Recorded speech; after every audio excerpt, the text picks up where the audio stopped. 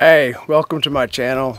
I appreciate you guys being here. And in the last vlog I mentioned that I was going out to a cattle ranch, so I am here and extremely happy to be here, having a great time.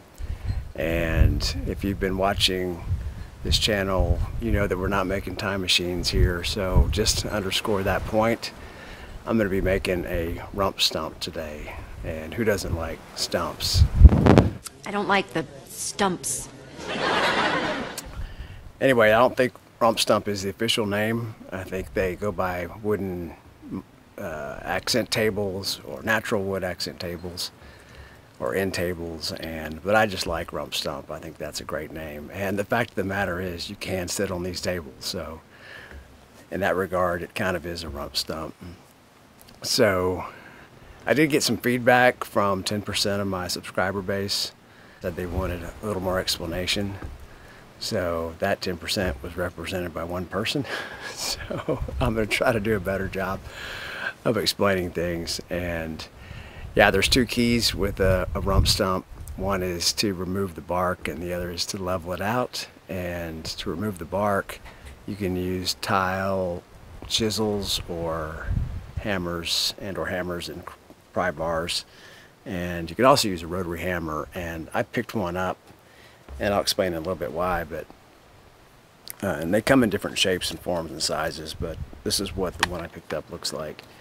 And it's not rotary at all, so that makes the rotary hammer name kind of misleading. It's more of a jackhammer motion. And out here at the ranch, there's a lot of bedrock, so to do something like set posts, it's just almost impossible. So I thought maybe I could have other uses for it and down the road. So I picked that up to see if I could use it for other things out here amongst the bedrock. And then the second thing was a drill bit that was a wire wheel, and where I couldn't get the bark off using the rotary hammer, this thing worked like a champ. It was awesome. So that's really was the key for me to getting the bark off. And then the second key is leveling out the stump, and the trick there is basically set it on level ground and then measure from the ground to the lowest point on the table, and then take that measurement around and make about 4 or 5 marks, and then along those marks you're going to wrap a chalk line and then snap it, and then you'll have a perfectly level line in which to lop off the top of the stump, or the top of the muffin, as it were. Top of the muffin to you?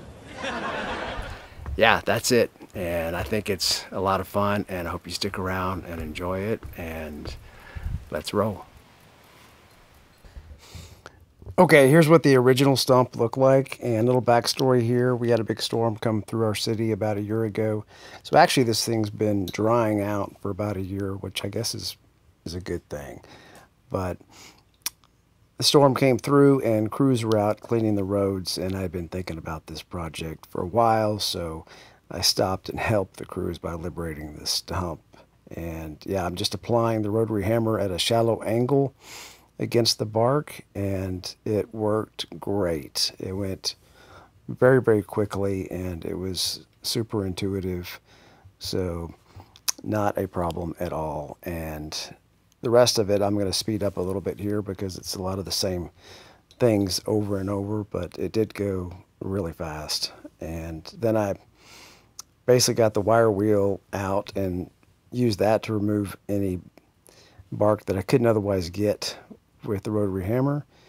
And as you know, a tree stump's got little creases and things of that nature, so stuff like that was easier to get to using the wire wheel, and frankly saved me a lot of time, I think, in sanding down the road. So yeah, this thing worked like a champ. And I knew the stump wasn't level, but I'm going to show here just demonstrating checking it for level, and then taking a measurement from the ground on a level surface up to the lowest point of the tabletop, and that's going to be represented here on the left. And then I transferred that measurement around to about 4 or 5 different places on the stump, and then made a mark.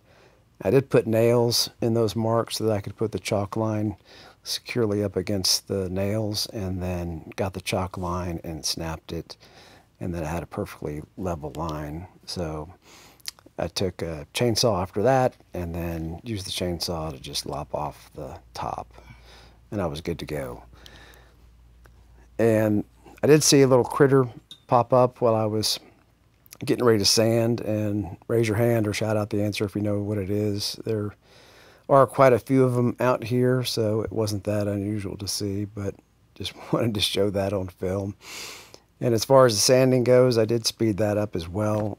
And I started with a 40 grit, which was the coarsest grit that I had, and then moved to finer grits. I went from 40 to 150 to 220 to 600 to 800, and it is really, really smooth to the touch and feels great. And I did not, however, sand the bottom, so don't tell my neighbors.